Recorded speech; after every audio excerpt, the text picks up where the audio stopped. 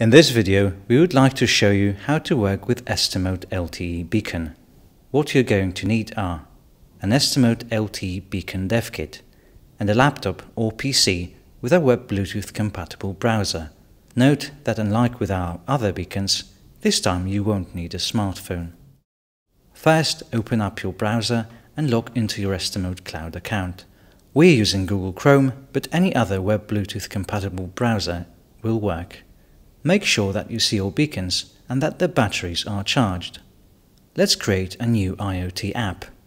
Go to IoT Apps and press Add New. In this example, we will use the alert button template.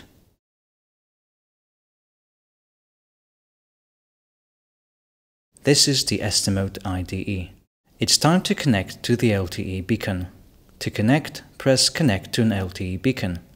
A new window will pop up, prompting you to choose the beacon you want to connect to. To find your beacon on the list, press the beacon's main button. An exclamation mark will appear at the end of the beacon's ID. There it is. Pressing the button will also temporarily increase the power and broadcasting frequency of the beacon's signal. Press Pair to confirm the connection.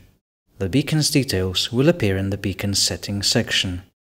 The three LEDs on the side of the device should also light up. An IoT app is programmable using a variation of JavaScript and consists of two parts: the micro app code, which runs on the beacon, and the cloud code that is executed on Estimote servers. The micro app sends information in the form of events to the Estimote Cloud. These events are then handled by the cloud app code, where they can be further processed or forwarded to an external API or service. Now that we understand the structure of an IoT app, we can start coding. Let's have a look at the template first. Once we have a better idea of what the code does, we'll be able to modify it to add extra functionalities. The code registers the handler for pressing the beacon's main button. An alert will be sent to the cloud when the button is pressed. Now let's modify the code slightly. Here we added a function that will turn the beacon's LED on for 3 seconds and registered an accelerometer handler to call this function. This new piece of code will cause the beacon's LEDs to turn on when we move the beacon.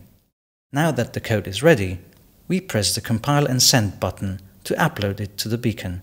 A confirmation will appear in the live event log. The cloud code in this template sends a text message whenever an alert is sent from the LTE beacon. We'll need to paste our Twilio credentials here. Once the code is ready, we press the Deploy button to apply the changes. When we move the beacon, its main LED lights up and we see the debug message printed in the live event log. When we press the main button, an alert is sent. 2 confirmations will pop up, one in the live event log and one in the cloud event log. We'll receive a text message via Twilio, just as we programmed it. Let's now disconnect the beacon from the IDE.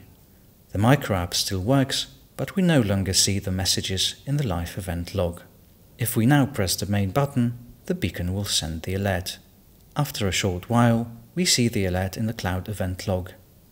And here's the text message too. So now you know the basics of using Estimote LTE Beacon. This is only a very small sample of our IoT stack's capabilities. We encourage you to use our online resources to learn about all the things it can do, as well as experiment on your own.